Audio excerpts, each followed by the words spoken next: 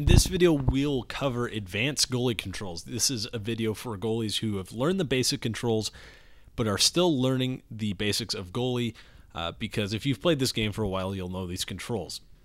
So let's start with the desperation saves. On PlayStation 4, square activates the desperation saves, where on Xbox, the X button will activate the desperation saves. Now you combine these with the left stick. Left or right on the left stick in square or X on Xbox performs the diving saves.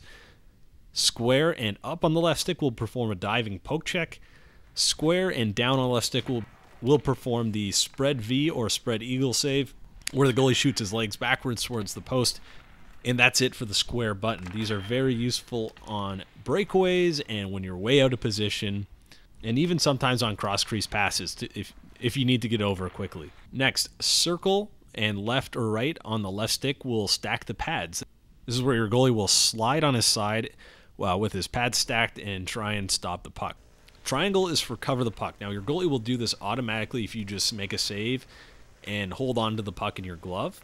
If you have human goalie cover set to auto, he will also cover loose pucks in front of him by himself. However, if you turn it off, you will have to press triangle to perform this action. Now, if you want to pass the puck out, all you have to do is hit R2 or right trigger on Xbox, and your goalie will pass it out.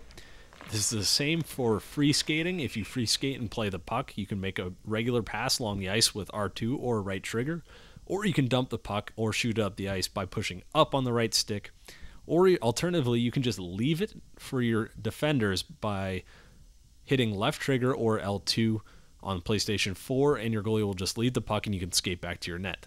This year, your goalie will automatically lean into the post and get into the reverse VH if you're hugging the post. Now, if you want to get into the old hug post, which is just VH, the vertical horizontal, you have to stand up and hug the post first and then squeeze butterfly to drop down into this position.